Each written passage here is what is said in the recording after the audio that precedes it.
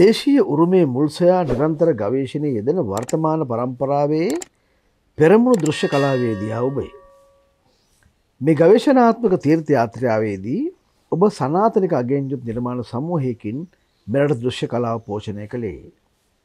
අත් මෝරා ඔත්තුකාරයා හංකඩි 13 වේදිකා නාට්‍ය නිර්මාණයේදී සමාජීය බලවේග තියුණු දැක්මකින් අවලෝකනය කළ ඔබ විදහාමිනී ධනවස්ථාමානී අකාල සන්ධ්‍යා රජන 4 දිනක් සෙම්පතිව ටෙලිනාට්‍ය නිර්මාණයේදී මෙරට මිනිසාගේ අතීත උරුමයේ විචක්ෂණව ස්පර්ශ කළේ. අකාල සන්ධ්‍යා නිර්මාණයෙන් කාලතරණය විද්‍යාත්මක තේමාව කුණ්ඩලිනී යෝගයේ බෞද්ධ සංකල්ප සමග බද්ධ කරමින් එය ගැඹුරු දාර්ශනික චිත්තාවක් බවට පත් කළේ. ඔබේ ධර්මස්ථාමානය මෙරට ටෙලිනාට්‍ය වංශයේ අමරණීය මගසලකුණකි. එහෙම කියලා අවසානයේදී යා කියනවා මෙරට සිනමාව නව මානයකට ඔසවා තැබීමට තම කුසාග්‍ර බුද්ධිය මෙහෙවන කලාකීර්ති ජයන්ත චන්ද්‍රසිරි සිනමාවේදියාට මෙම ග්‍රන්ථය සෙනෙහසින් පිළිගන්නවා. අරුණ මට මගේ ජීවිතේ මේ උගාක් පොත්පත් පරිත්‍යාග කරලා පොත්පත් මට මාව වෙනුවෙන් පුදලා තියෙනවා මේ නිකුත් ලේඛකයෝ මේ කලාකරුවෝ. හැබැයි මං හිතන්නේ මේ තරම් ගෞරවයක් මට ලැබෙයි කියලා මං හිතුවේත් නෑ. මේ තරම් ගෞරවයක් මම දැනන් හිටියේ නෑ. මා වෙනුවෙන් ගාමිණී වේරගම කියන අපේ රටේ ඉන්න සත්‍ය වශයෙන්ම විශිෂ්ට, සත්‍ය වශයෙන්ම කුසාග්‍ර බුද්ධිමත්, සත්‍ය වශයෙන්ම අප්‍රමාණික සිනමා විචාරකයා කියලා කියන්න පුළුවන් විචාරකයා මා සම්බන්ධයෙන් මෙබඳු පිදුමක් කිරීම සම්බන්ධයි. ඒ කියන්නේ මම තාම මේ දැන් අරුණ මේ කතා කරන මේ මොහොතේ පවා මම පොඩි අමුතු උත්තේජනයකින් ඉන්නේ. ඉතින් ඉස්සෙල්ලා මගේ ගෞරවය ආදරය මගේ භක්තිය මම පිරිනමනවා ගාමිණී වේරගමයන්ට. දැන් ගාමිණී මේ ග්‍රන්ථය මට පිදුවත් නැතත් මේ අපි අතර තිබුණා විශාල මේ සබඳතාවක්. ඒ සබඳතාව තනිකරම මේ එක්තරා එක මට පුදුමයි. ඒ තරම් විෂයානුබද්ධ සබඳතාවක් කොහොමද මිනිස්සු පවත්වාගෙන යන්නේ කියලා. දැන් මිනිස්සුන්ගේ ජීවිතවල ඔබ කල්පනා කරන්න ඔබටත් මිත්‍රයෝ ඇති මටත් අප්‍රමාණ මිත්‍රයෝ ඉන්නවා. දැන් අපි මේ මිත්‍රය අතර මම මේ කියන වර්ගය ගොඩක් ඉන්නවා. නමුත් ඒ අතරිනොත් මේ මිනිස්සයා මේ විශිෂ්ට වෙන්නේ දැන් මේ හම්බෙච්ච ජීවිත කාලේ අපි හොඳට කල්පනා කරලා බැලුවොත් ඒ අපිට ලැබුණු මොහොතවල් වල අපිට ලැබුණු කාල පරාසයන් තුළ අපි විශ්ය ගැනමයි කතා කරලා තියෙන්නේ. බුදුම වැඩක් කිය. චිත්‍රපටයකදී හම්බුණත්, වෙන සාදයකදී හම්බුණත්, වෙන විවේක කාලයකදී හම්බුණත් පොඩි දේවල් ටිකක් ඔය පෞද්ගලික තොරතුරු ඒවට පුදුම අනුතරක් දෙමින් අපි කතා කළේ විශ්ය. ඒ කියන්නේ ඔහුට මේක කියන්න ඕමනයි. ඔහුගේ දැනුම ඔහුට බෙදන්න ඌමනයි. ඔහුට ප්‍රකාශයට පත් කරන්න මහා දේවල් ටිකක් තියෙනවා. දැන් අපිට තියෙන අපේ රටේ තියෙන ප්‍රශ්නයක් තමයි බොහෝ අපකට සිනමා විතරක් නෙමෙයි. මම දැක්ක දෙයක් තමයි බොහෝ විද්වතුන්ට තමන්ගේ විෂය පිළිබඳව කතා කරන්න දේවල් එච්චර නැහැ. පුදු වැඩක් ඒක. ඒ ඔවුන් එක්කෝ ඒ කියපු දේවල් තමයි හැමතැනම ආපහු කියන්නේ. මේ දැන් සමහර විද්වතුන් ඉන්න මට හම්බෙලා තියෙනවා. ඉතින් මීට අවුරුදු 10කට කලින් හම්බෙච්ච ඒවා තමයි තාමත් ඒ විදිහටම කියන්නේ. එහෙම තියෙනවා. එහෙම නෝනා ඉන්නවා. ඒ ගාමිණීට හැමතිස්සෙම අලුත් තොරතුරක් තිබුණා. අලුත් දැක්මක් තිබුණා.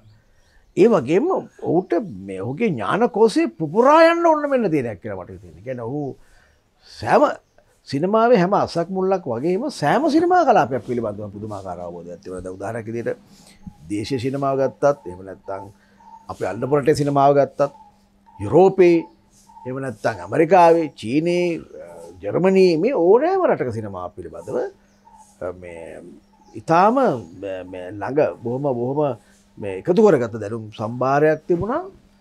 ඒවත් එක්ක නිරන්තර සංවාදයක යෙදෙමින් හිටියා. මම කියන්නේ එක දැන් ඔහු කලේ මම සැලකන්නේ මේ තොරතුරු එක්රස් කිරීම පමණක් නෙවෙයි. දැන් තොරතුරු එක්රස් කිරීම කරන්න පුළුවන් මේ විශාල බුද්ධියක් අවශ්‍ය නැහැ තොරතුරු එක්රස් කරන්න. හැබැයි තොරතුරු විශ්ලේෂණය කරන්න.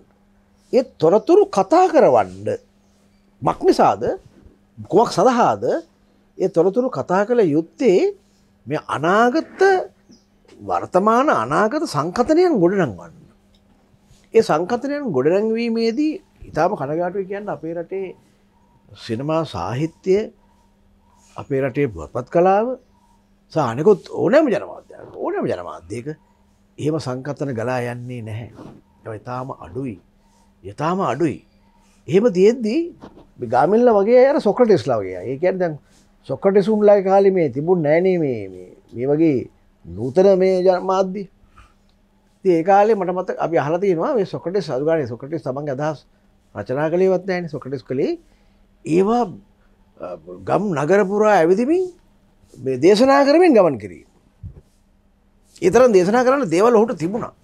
මේ විශ්වය ගැන, මනුෂ්‍යත්වය ගැන, තමන් එක්ක ජීවත් වෙන අනෙකා ගැන මේ ඉතින් ඒ වගේ ඒ ගාමිණී නූතනෙක් හැබැයි ගාමිණී සැබෑ නූතනෙක් වෙන්නේ මොකද?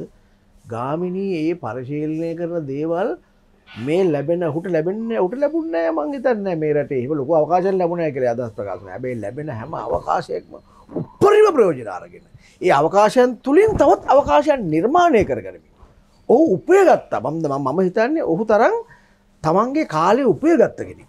මේ සිනමා මාධ්‍ය කතා කරන්න, මේ විෂය කතා කරන්න උපයාගත්ත කෙනෙක්. සමහර කෙනෙක් අපිට අවස්ථාවක් නැති වෙලාවක් නෑ අපිට හම්බෙන්නේ නැහැ. එහෙම කිව්ව අවස්ථාවක් මම දැකලා නැහැ ගාමිණී. ගාමිණී උපයගත්තා. උට හම්බෙනවා නම් පොඩි අඟල් 5ක ඉඩක්.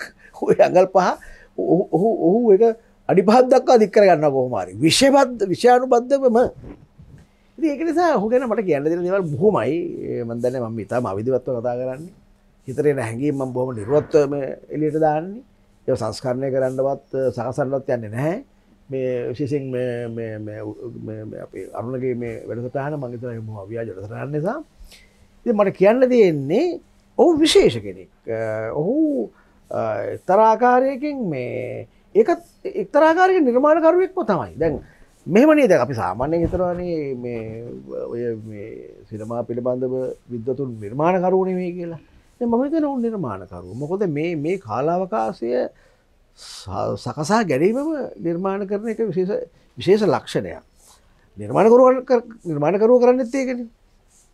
අනික දැනුමයි මම මේ කිව්ව ඊළඟට මම හිතනවා ඉදිරි පරම්පරාව පිළිබඳ මේසා දැනුවත්භාවය එහෙම කටයුතු කරපුවා ඉන්න. දැන් අපි ගත්තොත් අපේ සිනමා විචාරක පරම්පරාව ගත්තොත් නීලයි පෙරේරා ඊළඟට මේ අපි ගත්තොත් මට සමහර අය නම් අවසරණ මේ කාලේ ඉඳලා මට නම් මතක දෙන්නේ මේ ලෙස්ලි බොතේජු ඊළඟට නිහාල් පෙරේරා අජිත් සමරනායක තිස්ස අබේසේකර ආදී වශයෙන් වන මහා ප්‍රාමාණිකයන් කරපු මහා කාර්යභාරයක් තියෙනවා.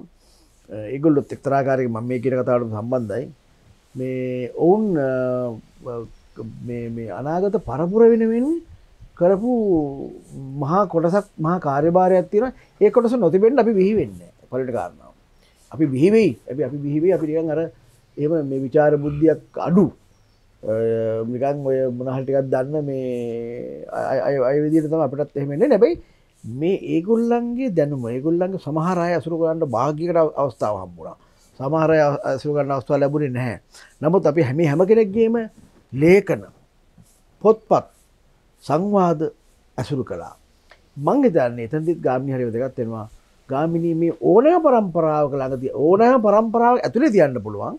ඒ ඕනෑම පරම්පරාවක් නියෝජනය කරන්න පුළුවන් සිනමා විචාරකයා විද්වතා. ඒක බුදු වැඩක් ඒක. ඒකට ඕක තියන්න පුළුවන් අපිට ඔය නීලයි පෙරේරාට කලින් කාලේ. ඒ කියන්නේ ඕනනම් විලේගොඩ.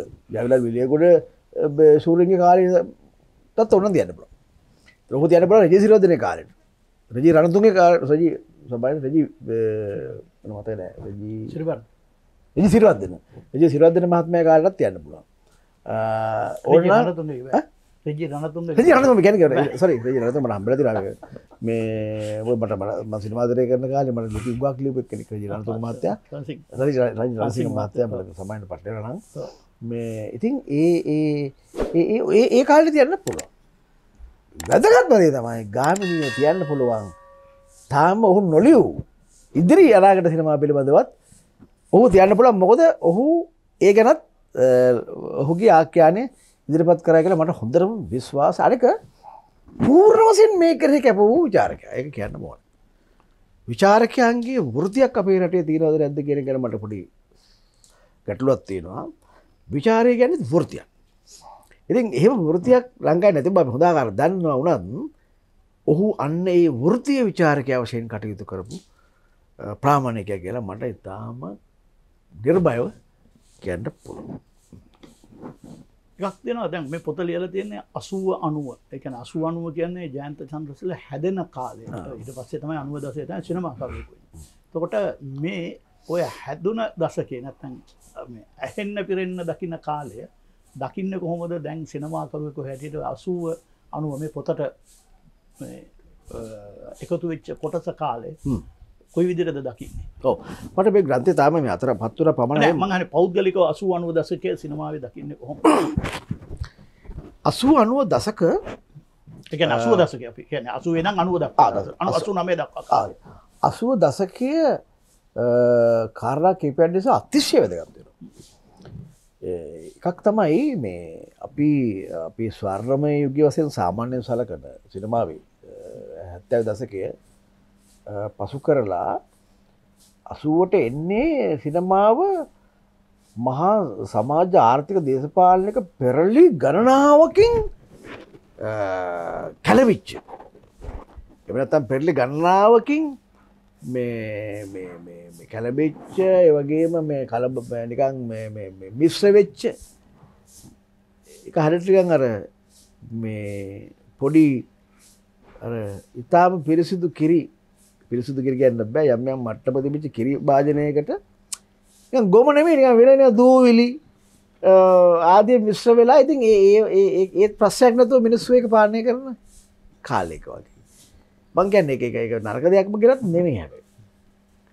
දැන් උකට සාපේක්ෂව බලන්න ඕනේ ඒ කාලේ විශාල පිබිදීමක් තිබුණා නාට්‍ය කලාවේ, වේදිකා නාට්‍ය කලාවේ. දැන් වේදිකා නාට්‍ය කලාවේ බිහිවීමට විශේෂයෙන් 80 කණ්ඩායම ආදී වශයෙන් අලුත් නාට්‍යකරුවන්ගේ කණ්ඩායම් බිහි වුණා. අලුත් අය නේ පරණ අය එකතු වෙලා වෙන ව්‍යාපාර ගෙනිච්ච පත්‍ර කලාවේ සිනමා සාහිත්‍ය යම් පිබිදීමක් තිබුණා ඒ කාලේ. ඔහොම තියෙනකොට තමයි ඉන්නේ අනිත් පැත්තෙන් ටෙලිවිෂන් එක ඇවිල්ලා තිබුණේ. රූපවාහිනිය කියන මාධ්‍ය අපේ සංනිවේදන අවකාශය මුළුමනින්ම ආක්‍රමණය කරලා තිබුණේ. ඒ නිසා වෙච්ච ක්ෂණික පසුබැසීමකුත් සිනමාවට තිබුණා. ඒකටම වඩා අපේ සිනමාව ඊටාම දරුණු අනුකාරකවාදී ප්‍රතිපත්තියකට ගිය කාලයක්. ඒ කාලේ තමයි ඔය ඊටාම හින්දි චිත්‍රපටයේ ඉස්සර තිබුණේ හින්දි චිත්‍රපටයේ වල හරි දෙමළ ද්‍රවිඩ චිත්‍රපටයේ වල හරි කතාවස්තු කොපි කිරීමනේ. රූපරාමුව එහෙම්ම කොපි කරන කාලේ තමයි ඔය 80 දශකයේ. ඒක ප්‍රතිඵලයේ විදිහට 90 වෙනකොට සිනමාව කඩාගෙන වැටුණා. ඒ ප්‍රතිඵලයේ තා දරුණු මොකද මේ ප්‍රතිඵලය කියන්නේ දැන් ඒ කොපි කරපු ඒ ෆ්‍රේම් බයි ෆ්‍රේම් කොපි කරපු චිත්‍රපටි වල ඔරිජිනල් එක ලංකාවට ඒම හරි සුලභ කාරණාවක් වුණා කැසට් පටි මගින් ආවම අර දඩබඩ ගාලා කඩාගෙන වැටුණා. වැටුනාම මහා කලබගෑනියක් වුණා මේක. ඊළඟට යම් අවකාශයන් චිත්‍රපට නැරඹීමේ අවකාශයන් සුලභ වුණා ප්‍රේක්ෂකයන්. ඒකත් සිනමාව මම හිතන්නේ මගේ පෞද්ගලික අදහසක් තියෙන අරන මම ඒකල් ලිව්වා මේ මිනිස්සු සිනමාව අපේ සිංහල සිනමාව වර්ජනය කරමින් ඉන්නවා කියලා ප්‍රේක්ෂකයෝ සිනමාව වර්ජනය කරන යලනවා කියලා. ඉතින් මේ සියලු මහා කලබගෑනි මැද්දේ තමයි 90 දශකයේ එන්නේ. ඒ අතර අනෙක් කාරණා අපිට පේනවා මේ නව තරුණ සිනමාකරුවන් කීපයකගේ අමුතු පිබිදීමක් වෙනවා. ඒගොල්ලෝ වෙන මේවා සියල්ල ප්‍රතික්ෂේප කරමින් ඒගොල්ලෝ ලෝකයේ තිබෙන මේ විශේෂයෙන් කලාත්මක ධාරාවේ සිනමා රීතින් අනුගමනය කරමින් කලාත්මක ධාරාවේ අවකාශයන් පුළුල් කරමින් ජාත්‍යන්තර අවධානයට පත් වෙනවා මේ බොහෝ අය. මේ විශේෂයෙන් ගත්තොත් අපි ගත්තොත් ප්‍රසන්න විතානගේ අශෝක හදගම වැනි මේ ප්‍රමුඛ මේ ආරම්භක මේ ප්‍රෝග්‍රෑමින් මේ කියන්නේ මම කියන්නේ මේ ජොන්ට් එකේ ප්‍රෝග්‍රෑම්. ඉතින් ඒගොල්ලෝ කාර්යයක් ගෙනවා. ඒ අතර අර කඩාවැටුණු සිනමාව මත කඩාවැටිච්ච පිටින්ම චිත්‍රපට හදමින් අර වැඩේ පෝෂණය කරන අයත් එහෙම එනවා. මේක මහා හරි අවුල් වියවුල් සහිත කාලයක්. රටේ ආර්ථික දේශපාලනෙත් එහෙම ප්‍රශ්න වගේ තිබුණා නැත්නම් ඒවයි මේවා අතර කිසි වෙනසක් තිබුණේ නැහැ. අන්දගම ප්‍රසන්නලාවේ මම හිතන්නේ 90 දශකයක්. මම කියන්නේ 90 දශක තමයි 89 ඔව් අනික තව වැදගත්කමක් තිබුණා මේ මම මා ඇතුළු හදගම ප්‍රසන්න සහ තවත් අපි කීප ප්‍රසන්න ජයකොඩි අපි සේරම වේදිකා නාට්‍යකරුවෝනේ. උතරින් ওই වේදික ඊළඟට තව එකක් තිබුණා වේදිකා නාට්‍යයෙන් අපි පිවිසෙන්නේ ටෙලිවිෂන් එකට. දැන් මම අදගම ප්‍රසන්න ජයකොඩි. විතානගේ එන්නේ නැහැ ටෙලිවිෂන් මම දාලා මට මතක විදිහට. හැබැයි අපි මේක විශ්වාස කළා මේ ටෙලිවිෂන් එකලුත් යමක් කරන්න පුළුවන් කියලා. එහෙම කියාගෙන ආපු අය තමයි අපි. අපි එහෙම ආවා. ඒක ලොකු අභ්‍යාසයක් වුණා අපිට සිනමාවට පිවිසෙන්නේ නැත්නම්. මගේ මේ වගේ මා ඊටාම මේ ධන සහ ඍණ කාරණා දෙකෙන්ම සම්මිශ්‍රිත මේ වකවානුවක් තමයි යනවා මට පේන්නේ ඔය 80 ඔබගේ 90 දශක. ඉතින් ඇත්ත වශයෙන්ම මේ සම්බන්ධයෙන් මේ විග්‍රහයන් අප කියවලා තියෙනවා. හැබැයි ශාස්ත්‍රීය මම හිතනවා මත කිව්වේ නෑ. මම හිතනවා මේ ශාස්ත්‍රීය මට්ටමකින් 80 දැන් මේ තෘතිය ගාමිණී මේ පොතේ මේ ග්‍රන්ථය මේ දේශීය සිනමා වංශයේ 1989 කියන මේ දශකයේ පිළිබඳව මේ කියන්න මට 90 ගැන කියන්න උනේ. ඒ 90 ගැන 89 ගැන කතා කරනකොට 90 ගැන කියන්න වෙනවා. 90 ගැන කතා කරන දවසක 80 ගැන කියන්න වෙනවා. මේ දෙක නිකන් යුගල බුදුආකාර යුගල වටනාකමක් තියෙන මේ දශක ද්වයක්. ඉතින් මේ අනික ඊළඟට තමයි මේ කාලේ අපිට හොඳට මතකයි. සහ නිර්මාණකරුවෙක් විදිහට මේ කලබගෑනි වලට මේ ඔය අපේ දශකේ මේ යුගල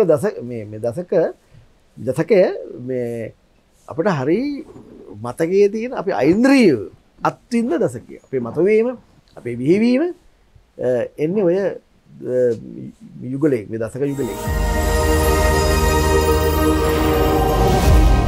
80 දශක වෙනකොට වැඩිහිටියෙක් නැත්නම් මුල් නිර්මාණ යුගයේ ගිහලා ආපු කෙනෙක් හැටියට කොහොමද 80 මේ දකින්නේ සිනමාව? ඔව් සිනමාවේ 80 දශකයේ මම හිතන්නේ අපි දශක වශයෙන් ගත්තොත් සිනමාවේ ඊටාම ශාස්ත්‍රීය නැත්නම් සරුසාර දශකයේ හැටියට 70 දශකයේ හඳුන්වන බොහෝ විචාරකයෝ 80 දශකයේ ඒකෙම දිගුවක් හැටියට 80 දශකයේ සිංහල සිනමාවේ විවිධ කඩයින් පසු කරන නිර්මාණ බිහි වුණා කියලා තමයි මගේ මතකයේ තියෙන්නේ. ඔව් බුදේ ගාමිණී වීරගම ලියපු මුල් පොතුත් එක්ක අපේ සිනමා වංශය එකතු කිරීම කොයි වගේද දකින්නේ? ඔව් ඒක ඉතා වැදගත් ප්‍රශ්නයක් කරුණා. මොකද අපේ රටේ මේ සිනමා වගේ විෂයක් පිළිබඳ සිනමා සාහිත්‍ය පිළිබඳ පළවෙන පොතපත ඒ තරම් විශාල නෑ. ප්‍රමාණයක් හැටියට ගත්තොත් අඩුයි. ඉතින් ඒක සපුරල්මින් ගාමිණී වීරගම සිනමා විචාරකයා අපගේ ආධිකාරීන මිත්‍රයා මේ 80 89 දක්වා සිනමා වංශ කතාව නැත්නම් දේශීය සිනමා වංශය 80 සිට 89 දක්වා චිත්‍රපට පිළිබඳ ඔහු කතා කරන මේ කෘතියේ. ඉතින් අපිට තියෙන අත්දැකීම් තමයි මට තියෙන අත්දැකීම් තමයි බොහෝ වෙලාවට මේ වංශ කතා ලියනකොට ඒවායේ නාමාවලිය තමයි තියෙන්නේ. ඉතින් නාමාවලිය නම් ඕන කෙනෙකුට මේ රාජ්‍ය ලේඛනාගාරයට ගිහිල්ලා මේ නාමාවලින් එකතු කරගෙන පළ කරන්න පුළුවන්. නමුත් නාමාවලියකට එහා දෙයක් තමයි මේ සිනමා සාහිත්‍ය කෘතියක් හැටියට අපට වැදගත් වෙන්නේ. දැන් අපේ රටේ අරුණ දන්නවා මේ කාලය වෙනකොට අපේ ප්‍රධාන විශ්වවිද්‍යාල රාශියකම සිනමාව සහ රූපවාහිනී පිළිබඳ උපාධි පාඨමාලා පවත්වනවා. සමහර ඇතැම් විශ්වවිද්‍යාලයක වසර 4ක ගෞරව උපාධියක් රූපවාහිනී සහ සිනමා විෂය පිළිබඳ ගෞරව උපාධීන් පවා මේ පිරිනමනවා. ඒවා ඉගෙන ගන්න විද්‍යාර්ථීන් ප්‍රමාණය හැටියට විශාලයි. මම හිතන්නේ පාසලේ ඉඳලම මේ සිනමාව පිළිබඳ උසස් පෙළ පන්ති වල ඉඳලා සිනමාව පිළිබඳ අධ්‍යයනය කිරීමට නව પરම්පරාවක් ඉන්නවා. ඉතින් මේ නව પરම්පරාවට තියෙන මේ මන් දකින ලොකු ප්‍රශ්නේ තමයි ඔවුන්ට කියවන්න තියෙන පොතපත.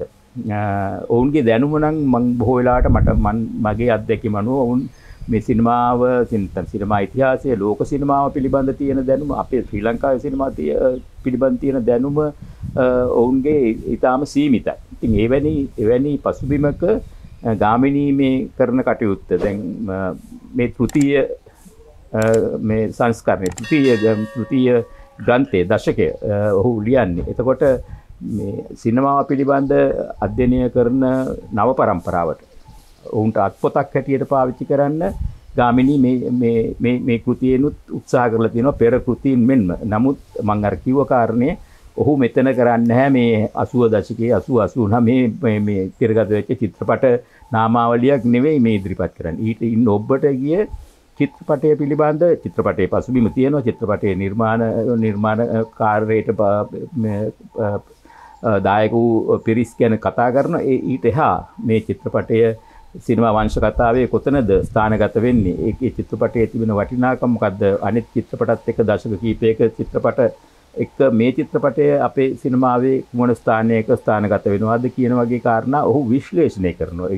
වාර්තා කිරීමයි විශ්ලේෂණය කිරීමයි දෙකක් හැටියටයි මා දකින්නේ. විශ්ලේෂණය කිරීම කරන්න අමාරුයි.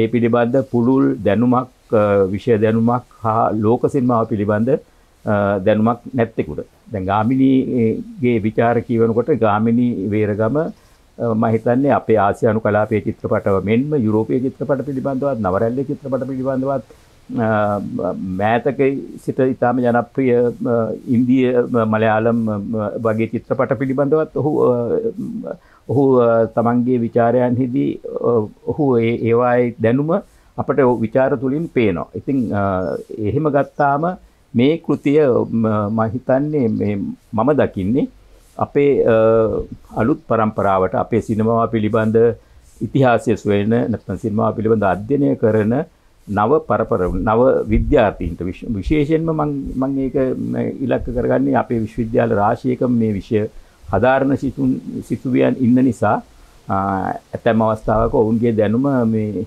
හරිම මේ අරුණ හිතා ගන්නත් බෑ.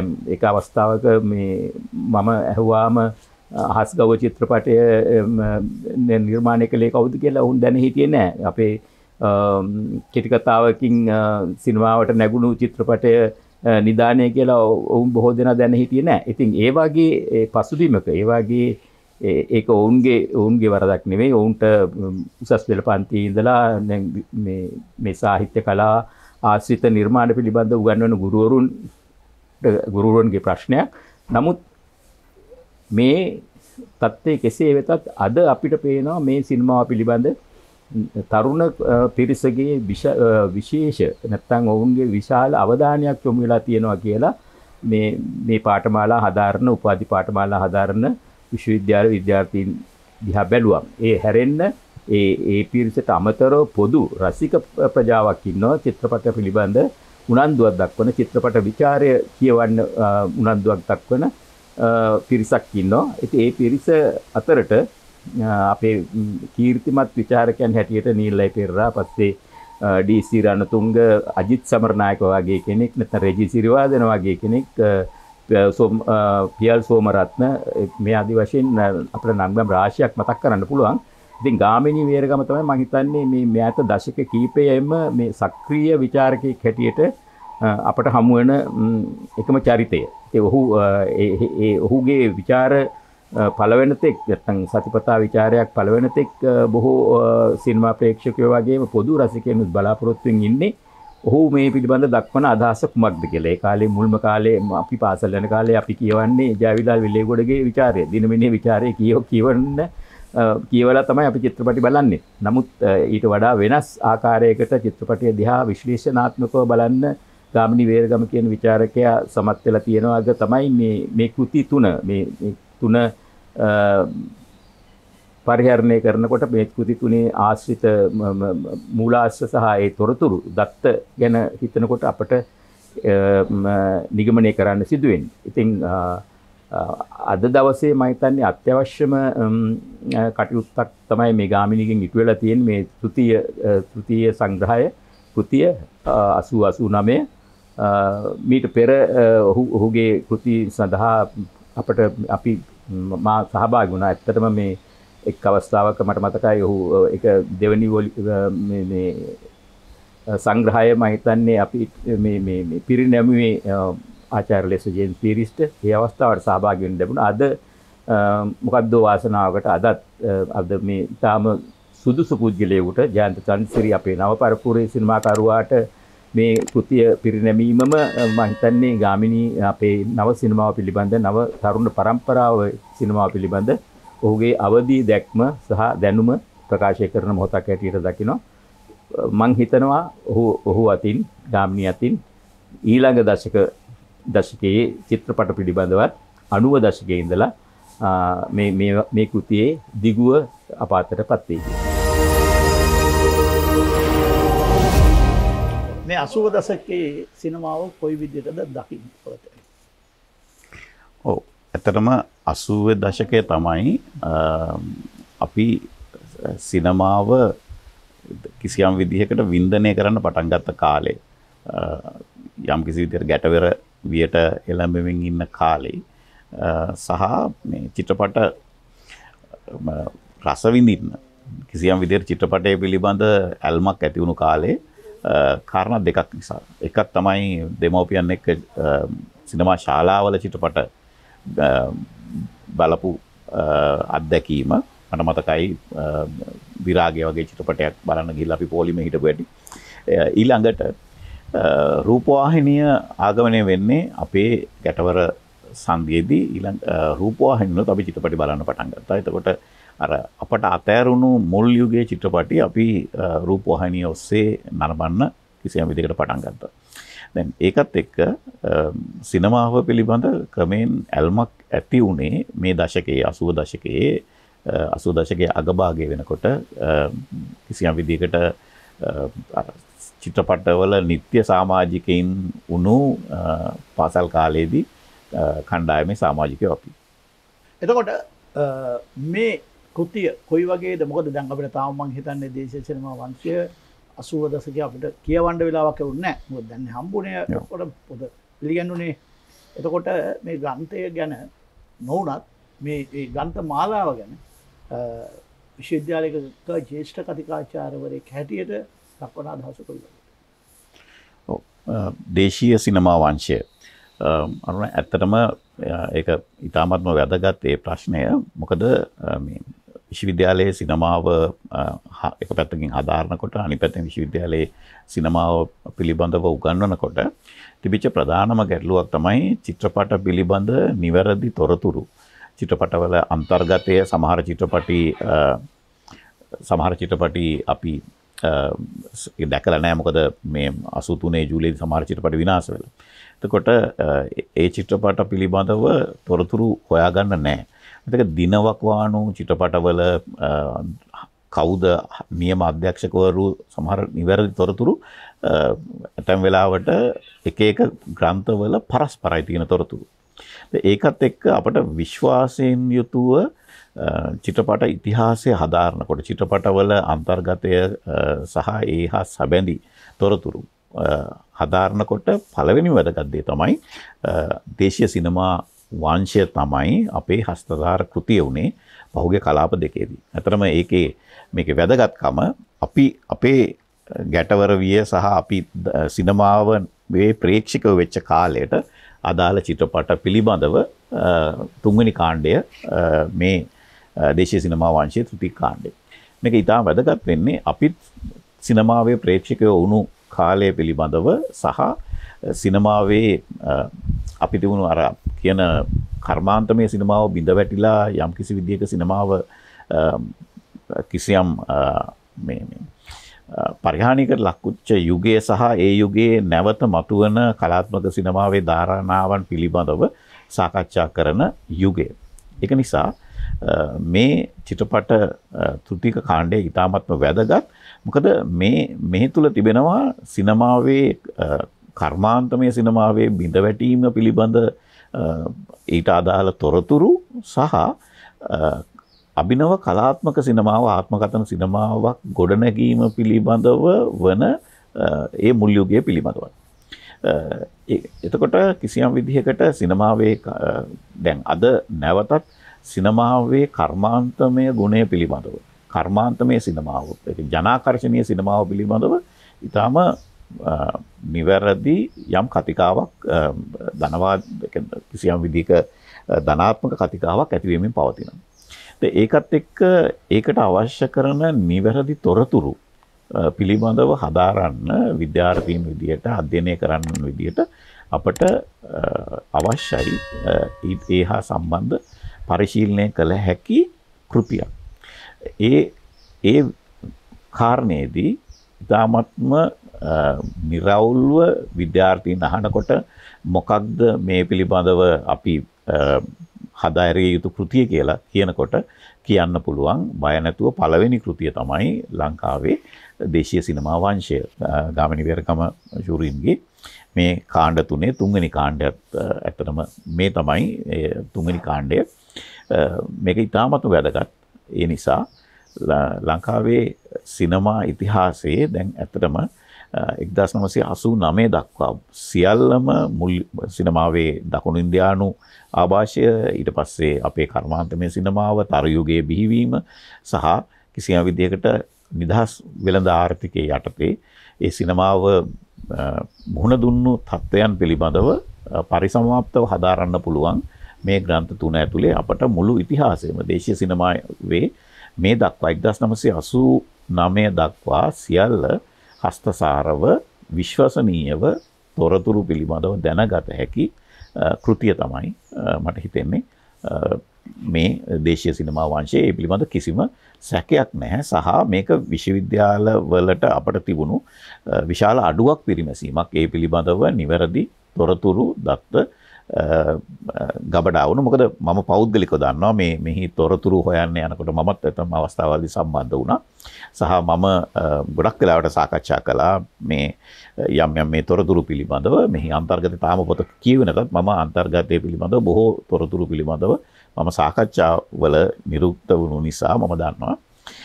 සහ මම දන්නවා මේ පොතට එක තොරතුරක් හොයන්න කොච්චර මහන්සි වුණාද කියලා. කොච්චර චිත්‍රපටි බැලුවාද කියලා. චිත්‍රපට හොයාගෙන ගියාද කියලා.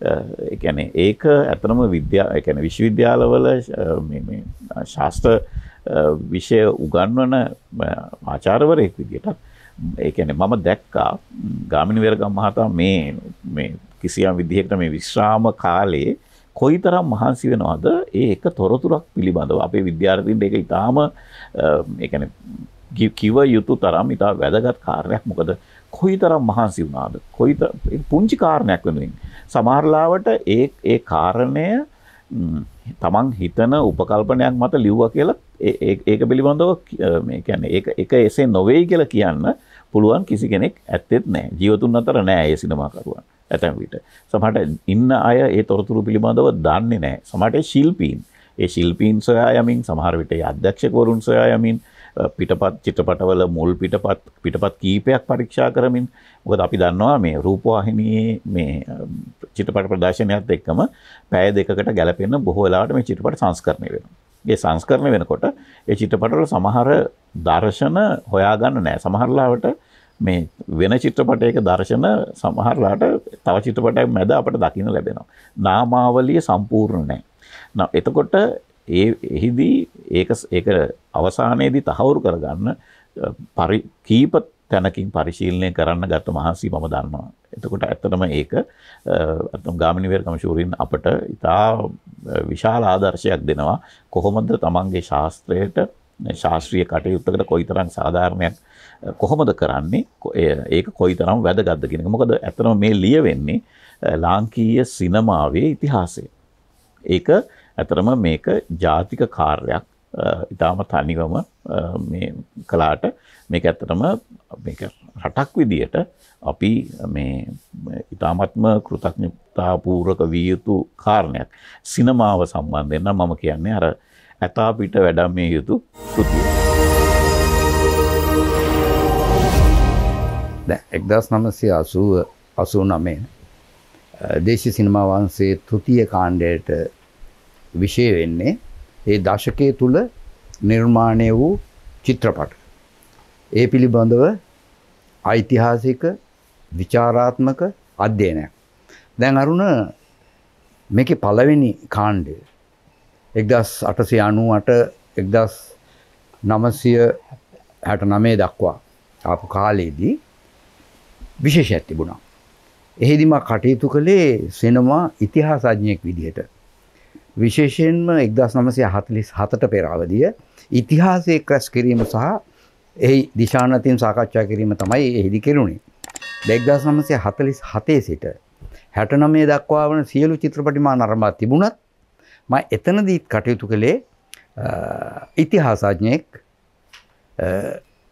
ඒ තමාගේ විෂය පිළිබඳව ඒ ගමන් මඟ කිසියම් ආකාරයක ඓතිහාසික දැක්මකින් විග්‍රහ කිරීම. මගේ දෙවැනි කාණ්ඩය පොඩ්ඩක් වෙනස්. මොකද 1970 දශකයේ තමයි අපි සක්‍රියව එක පැත්තකින් සිනමා ප්‍රේක්ෂාගාරයේ අපි ඉන්නවා. ඒ වගේම 70 දශකයේ අවසානයේ වෙනකොට අප සිනමා විචාරයට එළඹෙනවා.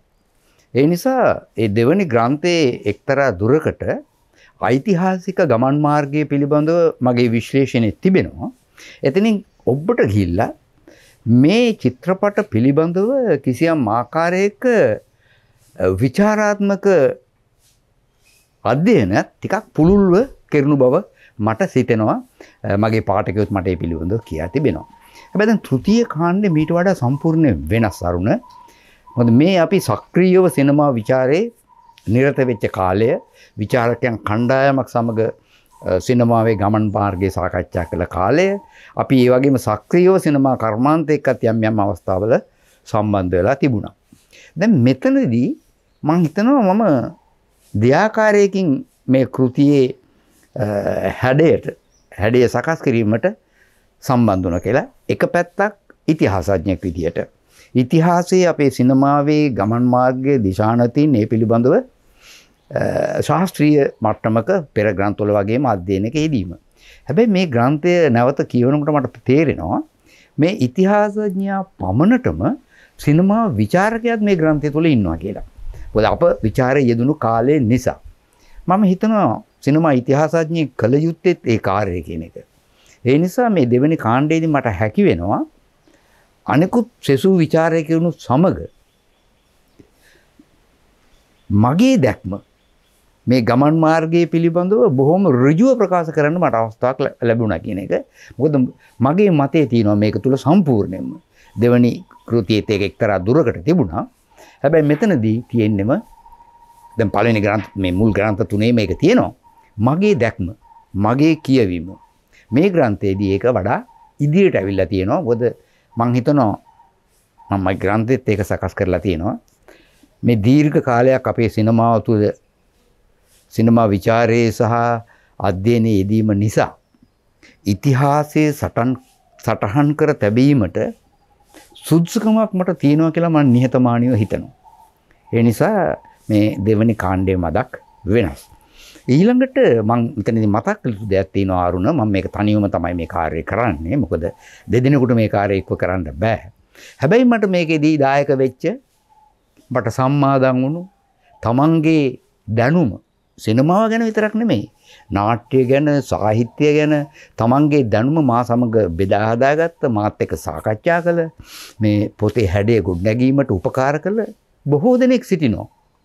දැන් එයින් සමහර දෙනෙකුගේ නම් මෙහි සඳහන් කර තිබෙනවා. දැන් මේ ග්‍රන්ථය පිළිබඳව මේ පොත නිකුත් වෙච්ච දාම අදහස් පළ කළ බුද්ධදාස ගලප්පත්ති ඔහු මට ග්‍රන්ථ තුනේ දෙකේදීම පළවෙනි ග්‍රන්ථෙත් ඔහු මට දායක වෙනවා. සිනමා පිළිබඳව පමණක් නෙමෙයි, සාහිත්‍ය කලාවන් පිළිබඳව, වේදිකා නාට්‍ය පිළිබඳව, කවිය පිළිබඳව ඔහුගේ දැනුම මාත් සමග බෙදා හදා ගන්නට. අරුණ ලොකු ලියන මාත් එක්ක බොහෝ වෙලාවට සොයාගත් කරුණු සාකච්ඡා කිරීමට, නිරවුල් කර ගැනීමට ඔහු මට උදව් වෙනවා. මහාචාර්ය චන්ද්‍රශ්‍රී පල්ලිගුරු, අරුණ ගුණරත්න, දැන් මේ වගේ කණ්ඩායමක්ගේ දායකත්වයක් මේක තුල තිබෙනවා. ඒතකොට ඔවුන්ගේ දැනුමත් මට ඉතාම වැදගත් වුණා මේ ග්‍රන්ථයේ අන්තර්ගතය නිරවුල්ව, නිවැරදිව සහ ශාස්ත්‍රීයව ගොඩනගන්නට. දැන් මම මෙතනින් මගේ කාර්යය අවසానයි කියලා මා හිතන්නේ නැහැ. දැන් එනවා ඊළඟට 90 දශකය. මා හිතනවා 90 දශකයත් නිම කිරීමට ඓතිහාසිකව මට වගකීමක් පැවරලා තියෙනවා කියලා. ඒකට හේතුව තමයි 90 දශකයේ අවසන් අදියරේදී මට අවස්ථාව ලැබෙනවා සිනමා පරිපාලනයට සම්බන්ධ වෙන්න. ඒ නිසා ඒ පිළිබඳවත් මගේ අත්දැකීම් සම්භාරයක් තිබෙනවා. මම හිතනවා ඒ ටිකත් මා ගොනු කර සිනමා විද්‍යාර්ථීන්ට ලබා දීම මගේ වගකීමක් කියලා. අරුණ මට මම මේ ග්‍රන්ථයේ මූලික කටයුතු බොහොම ඈත අතීතයේ පටන් ගත්තට සැබවින්ම මේ කාර්යය කළ යුතුයි කියලා මම එහි පර්යේෂණ කටයුතු ආරම්භ කරන්නේ 1910 දී.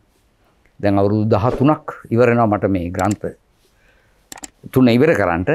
ඉදිරි වසර 4 මට වාසනාව ලැබුණොත් මම 4වෙනි කාණ්ඩයත් නිම කරන්න බලාපොරොත්තු වෙනවා. මොකද මගේ ඉලක්කය 2000 දක්වා වන ග්‍රන්ථ පෙළ නිම කරන්නට. එකක් තමයි මේ ඉතිහාසඥයා සහ විචාරකයා සිනමා ඉතිහාසඥයා සහ විචාරකයාගේ වෙනස මොකක්ද?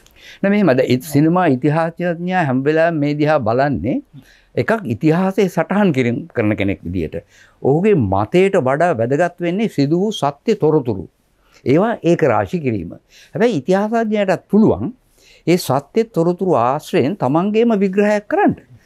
දැන් මහවංශ කතුවරයා කරන්නේ ඒකනේ. ඔහු තොරතුරු විතරක් එක්රැස් කරන්නේ නැහැ. ඔහු ඉතිහාසය පිළිබඳ ඔහුගේ දැක්මක් තියෙනවා. ඒ නිසා ඉතිහාසය තුල ඒක තියෙනවා. හැබැයි විචාරකයා පොඩ්ඩක් ඊට වැඩි වෙනස් වෙන්නේ අර ඉතිහාසඥයා සොයාගත්ත දත්තවලට විචාරකයාගේ ඍජු සම්බන්ධයක් තියෙනවා නම් ඔහුට තමන්ගේම කියවීමක් දැක්මක් ඒ පිළිබඳව තියෙනවා. මෙන්න මෙතනයි ඒක වැදගත් වෙන්නේ අරුණ. දැන් 80 දශකයේ සිනමාවේදී මම වෙනත් විචාරකයන්ගේ කියමන් බොහෝම ටිකයි පාවිච්චි කරේ. දැන් අපිට පේනවා ඇති දෙවෙනි කාණ්ඩයේදී මම බොහෝ දෙනෙක් පාවිච්චි කරනවා. හැබැයි මේකෙදි මට එන්නේ රජී සිරිවර්ධන, උයන්ගොඩ, අජිත් සමරනායක, ගුණදාස අමරසේකර, ගුණසිරි සිල්වා වගේ ස්වල්ප දෙනෙක් පමණයි. ඒකට හේතු වෙන්නේ මගේම දැක්මක් තියෙන නිසා. ඉතින් මං හිතනවා දැන් ඊළඟ කාණ්ඩයට එනකොට ඒක තවත් සමහරට අවුම් වෙයි. මොකද අප සක්‍රියව මේ කාර්යයේ නිරතව සිටි නිසා. ඉතින් වැදගත් වෙනත් විචාරකයන්ගේ අදහස් වැදගත් අවස්ථාවල මම ඒව උපුටා දක්වලා තිනවා. ඒ වගේම අරුණ මගේ ග්‍රන්ථ තුනේම මම හිතනවා මේ ලක්ෂණය මට මගේ මිත්‍රයෝත් මේ කියලා තියෙනවා. සමහර වෙලාවට සිනමා කර්මාන්තය තුල තිබෙනා වූ යම් යම් ඕපාදූප මට්ටමේ සමහර තොරතුරු දැන් සමහර තැන්වල මගේ ඒවා තියෙනවා. හැබැයි මේ හැම එකක්ම චිත්‍රපටි කර්මාන්තයට සම්බන්ධයි. එහි ගමන් මාර්ගයට සම්බන්ධයි. ඒ නිසා ඒවා කවදාවත් ඕපාදූප බවට පත් වෙන්නේ නැහැ. ඉතින් මම හිතනවා බොහොම නිහතමානීව හිතනවා මේ ග්‍රන්ථය සිනමාවට ආදරය කරන, සිනමාව ඉගෙන ගන්න උත්සාහ කරන, සිනමාව ඉගෙන ගනිමින් සිටින පාඨකයන්ට කිසියම් ආකාරයක අත්වලක් බවට පත් වේවි කියලා. ඒක ඒම වුණොත් මම හිතනවා මේ ඊටාම දුෂ්කර මේ කටුක කාර්යය ඉටු කිරීම පිළිබඳව මා ලබන තෘප්තිය එයයි. අවසානයේ දුෂ්කර සහ කටුක කිව්ව අත්දැකීම් ටිකක් කියමු. දැන් මෙහෙමයි. දැන් ඔබම කියා තිබුණා මේක මගේ පළවෙනි ග්‍රන්ථය නිකුත් වෙනකොට සිනමාවේ ඉතිහාසය හොයාගෙන යන එක කාබනීක පරීක්ෂණයකට වැඩිය අමාරුයි කියලා. මොකද මේ දත්ත නැහැ අරුණ. දැන් මේ ග්‍රන්ථය ගැන කතා කරොත් ඔබට පේනවා ඇති මේක 1980. ඉතා සමීපයි. හැබැයි චිත්‍රපටි නැහැ. අධ්‍යක්ෂකරු ජීවතුන් අතර නැහැ. ඉන්න අධ්‍යක්ෂකරුන්ට තමන්ගේ චිත්‍රපට මතක නැහැ. ඒ වගේ තොරතුරු වුන් ගාව නැහැ. ස්වල්ප දෙනයි තමන්ගේ චිත්‍රපට පිළිබඳව කිසියම් වාර්තා තමන් තබාගෙන තියාගෙන තියෙන්නේ. හැබැයි මම මොන අධ්‍යක්ෂකවරයා හමු වුණත් මොන ලේඛකයා හමු වුණත් මගේ ප්‍රධාන මූලාශ්‍රය තමයි චිත්‍රපටි. මේ චිත්‍රපටි සියල්ලම නරඹා තිබෙනවා. ඊළඟට වෙළඳ පොලේ තියෙන සියලුම චිත්‍රපට මම මිලදී අරන් තියෙනවා. මම හිතනවා 80ක් පමණ 80 දශකයේ චිත්‍රපට මම නැවත පරිශීලනය කරලා තමයි මේ තොරතුරු වලට යන්නේ. මොකද මගේ ප්‍රධාන මූලාශ්‍රය චිත්‍රපටයේ නාමාවලිය. ඉතින් සමහර චිත්‍රපටයක් සුසානගත වෙලා තියෙනවා නම් මට ඒක බරපතල ගැටලුවක් එන්නේ නැහැ. මොකද මම ਵਿਚාරයේ යෙදුණු අවදිය ඒ පිළිබඳව සටහන් මා ළඟ තියෙනවා. ඉතින් මට මේවා එකතු කරලා ගොනු කරගන්න පුළුවන් වුණා. හැබැයි අරුණ මේක ඊටාම කටුකයි, ඊටාම දුෂ්කරයි, ඊටාම වෙහෙසකරයි. මානසික වශයෙන් ඊටාම වෙහෙසකරයි. හැබැයි ඉතින් ග්‍රන්ථය ලියලා ඉවරුනහම ලැබෙන තෘප්තිය හරිම විශාලයි.